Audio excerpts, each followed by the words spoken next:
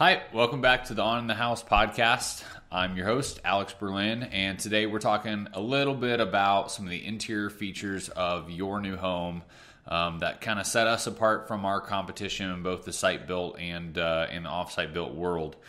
We did one of these podcasts a couple of weeks ago where we talked about the exterior features, and we got a lot of feedback on it. So I'd appreciate your feedback on this one. We want to know, how you're feeling and what questions you have about the content that we're putting out. So please feel free to reach out to us via any one of our social media or contact information and ask us further questions, because we can only put so much out here by reading off the standards list. So to start, I want to talk about, you might think when I say interior, I want to jump straight into cabinets and I want to jump straight into, what kind of mirrors and lights and stuff we're putting up. And I'll get there eventually. But I think one of the most important things that we can do, kind of like starting off with a good foundation for a well-built house, we want to start off with a really good quality drywall program, and that's going to lead towards a lot of really good quality interior finishes throughout the house. It's going to feel like a very different house if the drywall is done properly.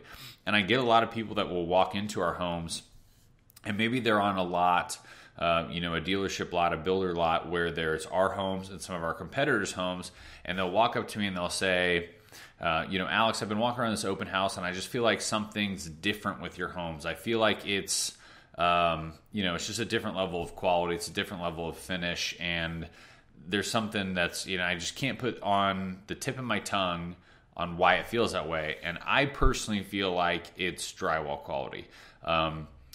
Most everybody in the industry uses 1/2 inch on the walls, and that's great. That's what we use too, obviously. But we take it one step further than most of my other factory built competition, and we don't use 1/2 inch on the ceiling.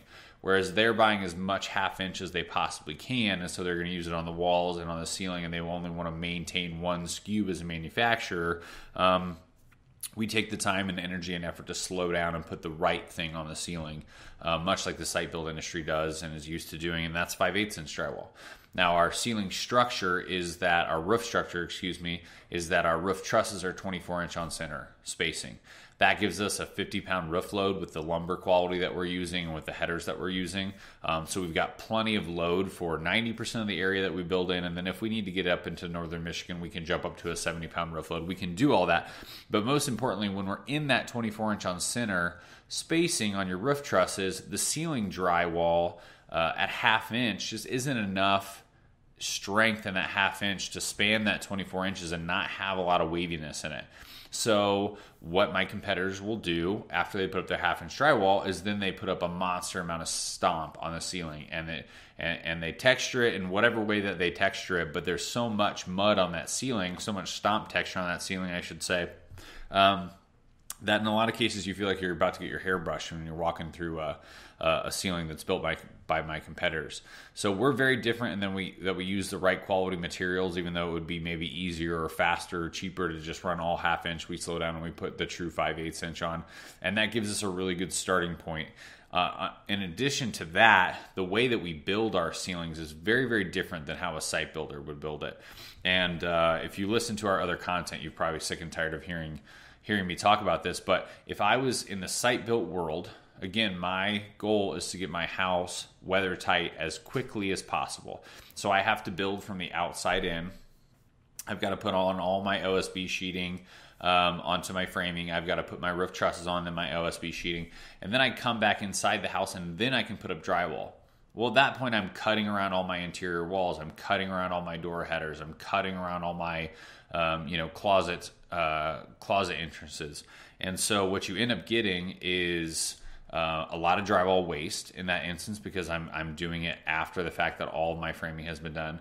Whereas our system is that we're going to be able to lay out all of our sheets of drywall onto our ceiling building table in full sheets, and we're going to attach it to our ceiling structure, and we'll move that whole structure onto the top of the walls of the house. So you have a 5/8 inch drywall above your double top plate on your walls and on your ceiling, and it gives us either the ability to have a true 8-foot or 9-foot ceiling height in any given home, to the ability to waste a lot less. The third point, that I'll make about the ceiling drywall as well. And I know I'm rambling on about this a little bit, but it is very, very important to getting the basic elements of the interior finish of your home right. Is that, again, I'll pick on a site builder. If I'm going to put on my drywall after my roof has already been framed, whether I'm using a truss system or I'm using, a rafter system or joist that I cut myself, wood's not perfect. Okay, wood has barked edges, it bows, it cups. There's nobody in the world who's using perfect lumber. You can pay a lot of money and get really, really good straight, Doug fir or laminated beam lumber, stuff like that, but it's still not perfect. And so let's go to an example of, again, a site builder. Their roof is on, their roof trusses are on, and they're going to take their ceiling drywall and they're going to press it up to that imperfect roof truss. It may have a barked edge, may have a little cup in it, maybe has a bow in it, but the drywall is going to move to the imperfectness, if that's a word, of your ceiling structure. We don't do that here at Rochester Homes. What we do, again, is we lay out that drywall on a flat surface, on a flat building table. Then we come back and we put our roof trusses on top of that. And then we spray foam glue our drywall to that roof truss. And so at no point have we pushed it to the imperfect nature of that truss. If there's a barked edge, that spray foam glue fills in that barked area. If there's a cup, it fills in that barked area. And we never force the drywall off of that very, very flat building table. And then, so when we move it out of that station, we move it onto the mud and tape station, the first coat for the ceiling. You can look down our production facility and you can see how flat our roofs are, how flat your ceiling is going to be. So we start with a very, very flat surface. Now we still go back and we mud and tape the all the seams, and we make sure that it's as flat as we can make it with mud and tape as well. But we're gonna spend a lot less time with sealing mud, with sealing stomp, overcoming any kind of fluctuation in poor quality material or poor quality lumber because of the way that we build. So we start with this really, really flat ceiling, and then we can apply a very, very light texture. And I think it brings about a very different feeling to our homes.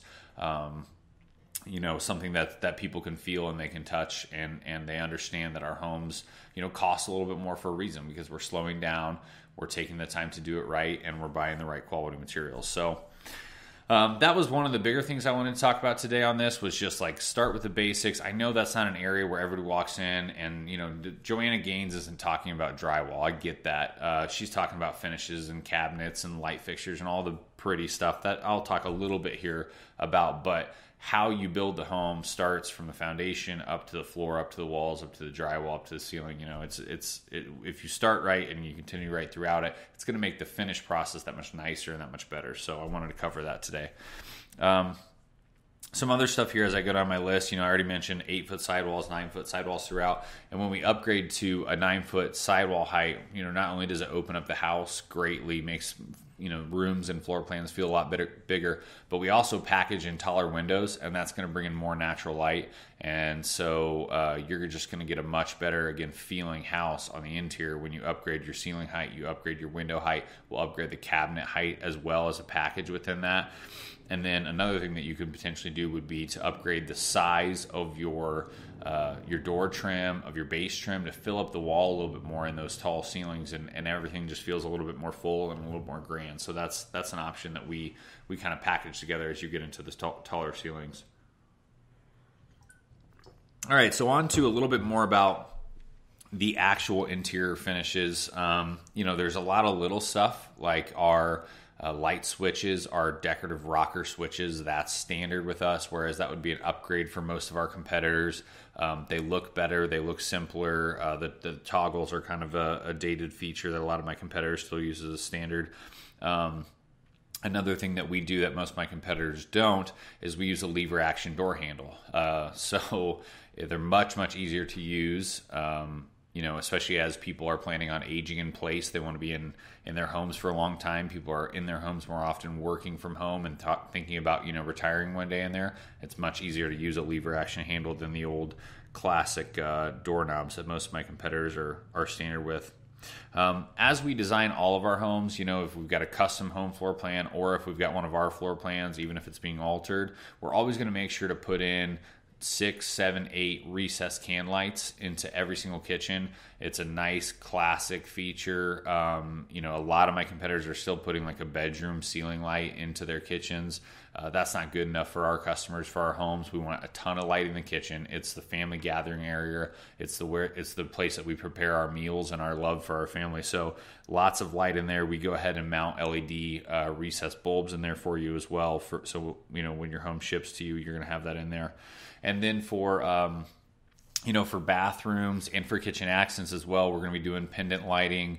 You know, bedrooms will all have their own lights and stuff, but lights is another area too where I like to say, you know, if you are looking to make your home feel very unique, just omit a couple of our lights and go out and get, you know, a unique piece that really speaks to you.